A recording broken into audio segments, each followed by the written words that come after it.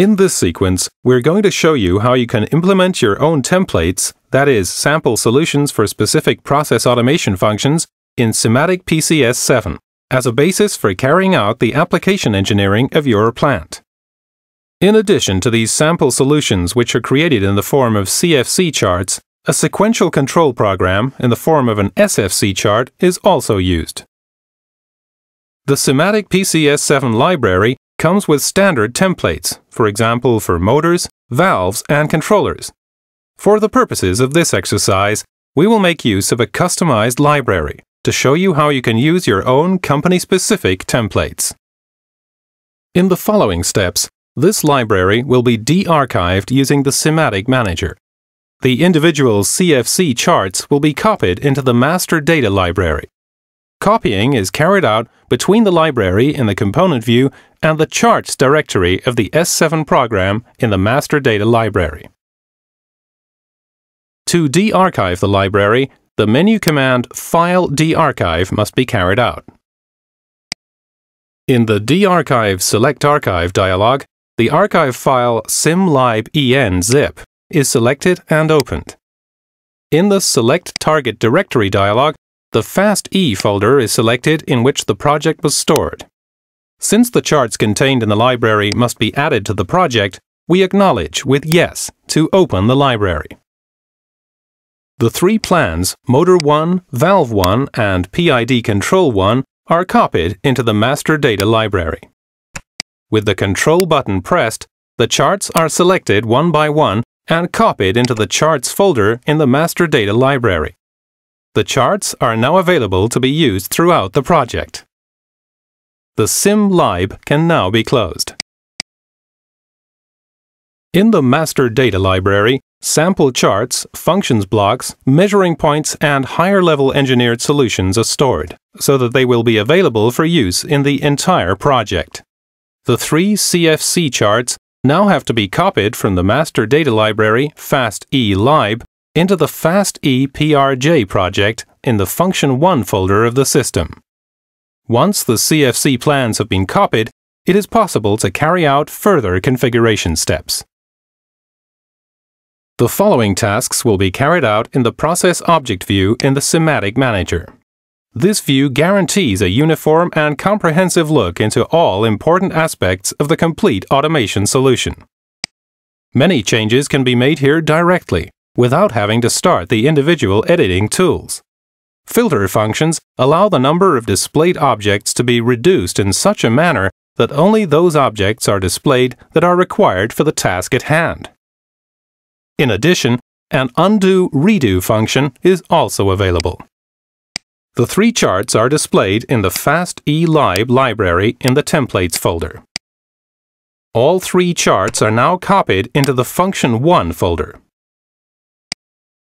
The charts are selected and copied into this folder using drag and drop with the left mouse button pressed.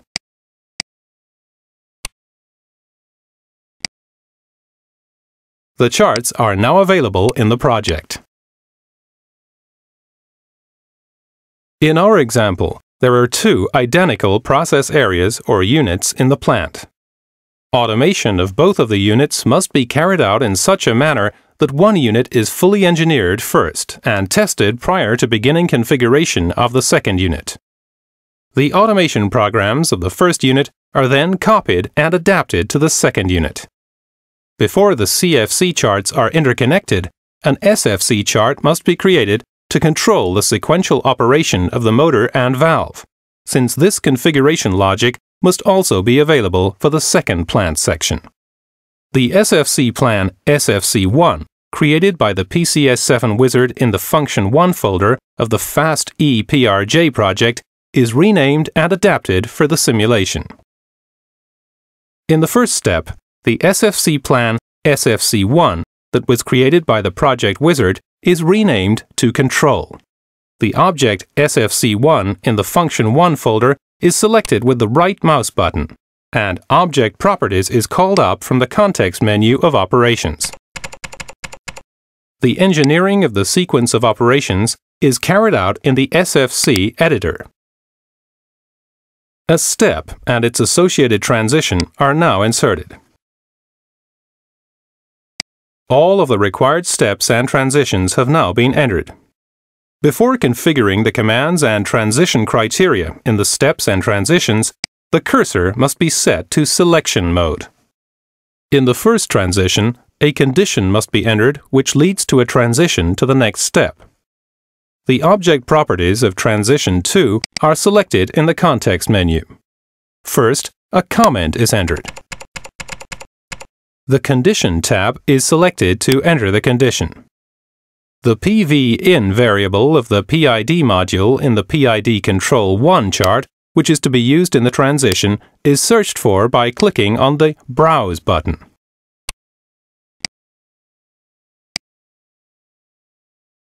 The transition must take place if this variable reaches a value greater than or equal to 50.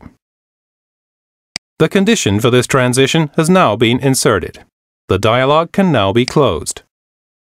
Next, the commands for the subsequent step will be defined. The entries will again be made in the object properties. For clarity, the name is changed to Motor On. The minimal duration for execution of the step will be set to 10 seconds. It is entered in the Minimal Durations field. The Processing tab is selected to enter the commands which are to be executed during the step.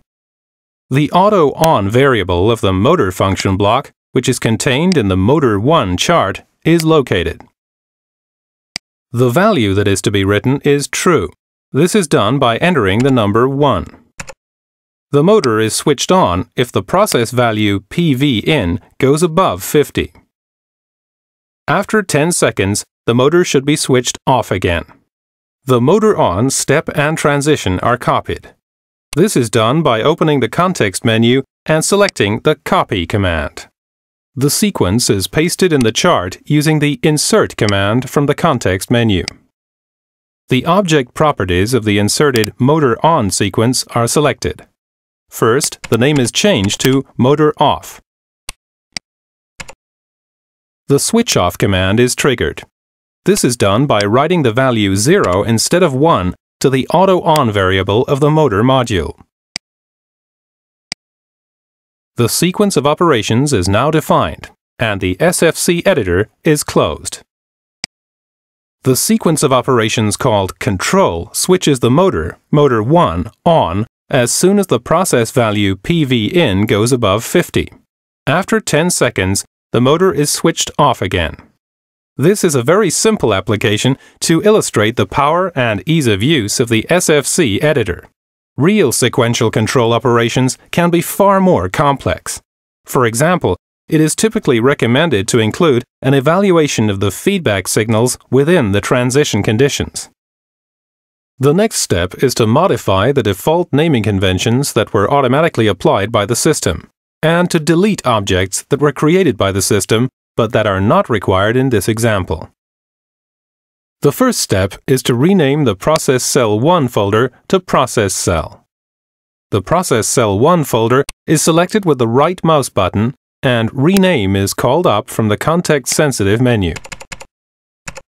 Now the Unit 1 folder is renamed Unit A.